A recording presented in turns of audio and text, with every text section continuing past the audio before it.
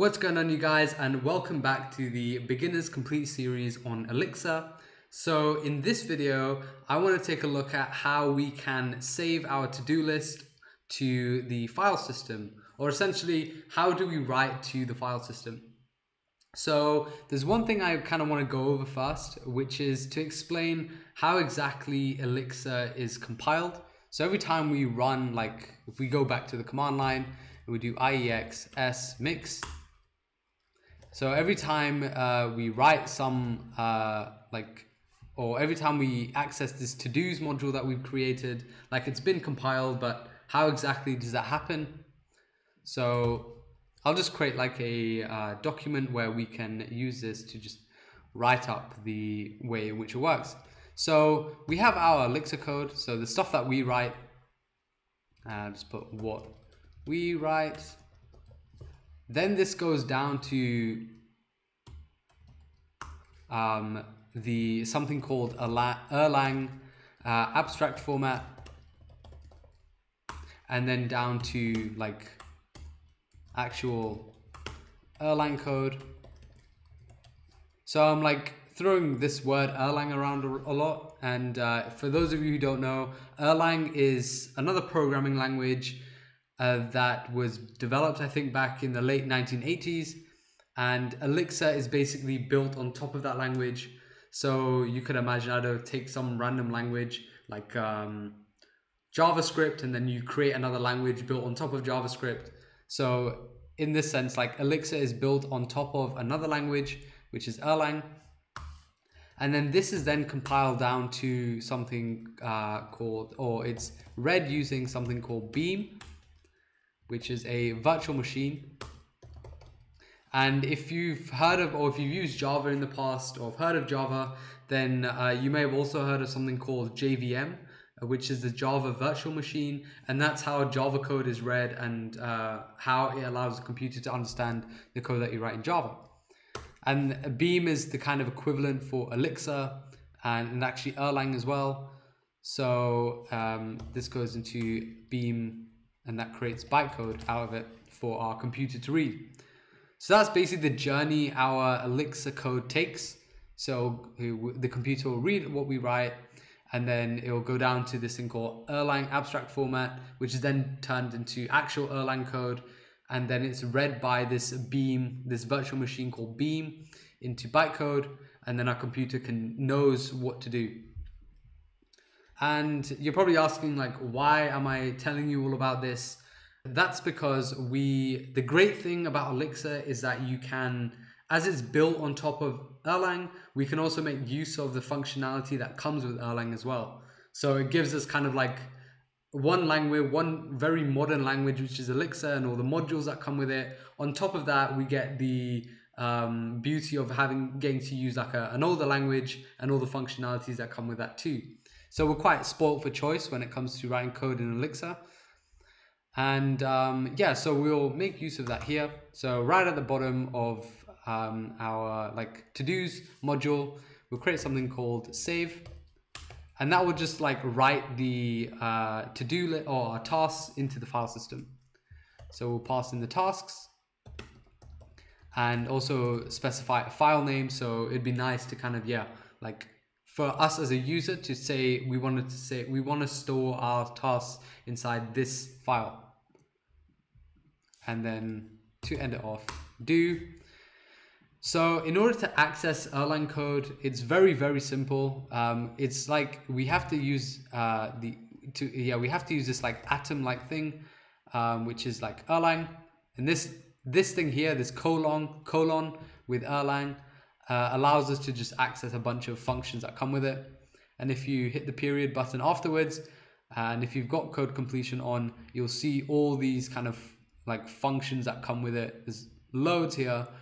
But the one that we want to use is something called term to binary.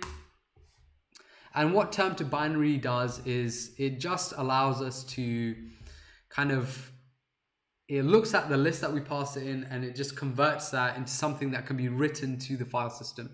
So whether it be a list, string, number, integer, whatever. In our case, it is a list, but that's what term to binary will do. So we need to pass tasks into that. And this will return like the binary format for it, and we can just store that in a variable called binary. And I'm just going to add some comments here just to kind of like instill what I've said. So we're invoking Erlang code, and what we're doing is we're basically just converting our list so that it can be written to our file system. So yeah, that's what we've done, and we've stored this binary into this variable called binary.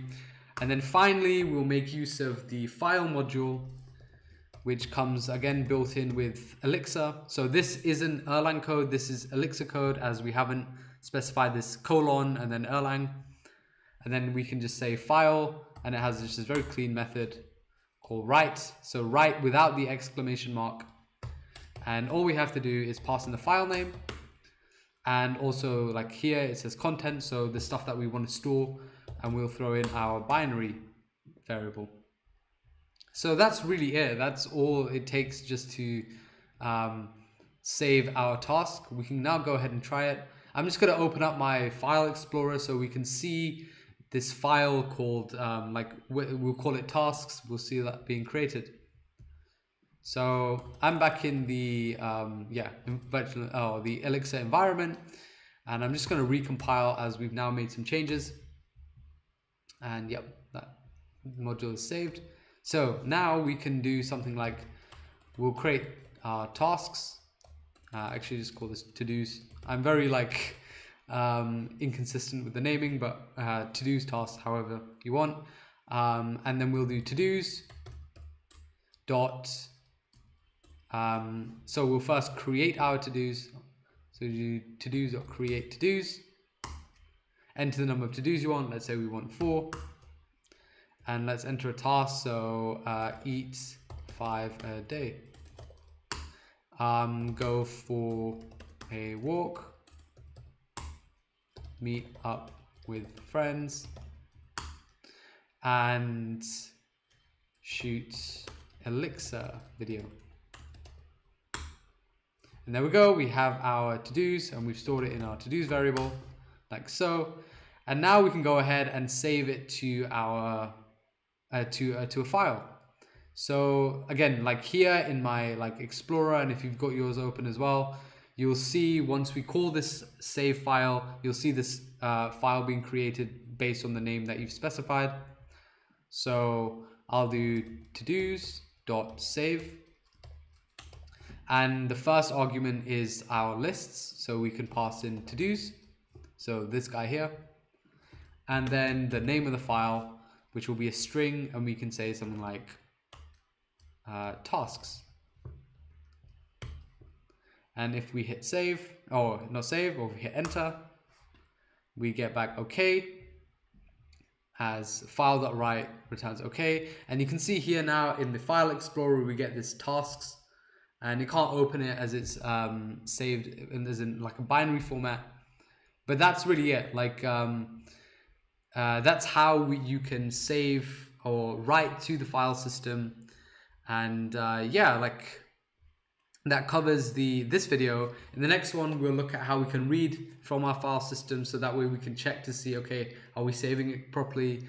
And also kind of look more into pattern matching and the power that comes with atoms. So if you're not so familiar with that, hopefully the next video can help kind of drive the idea of what atoms are all about in Elixir.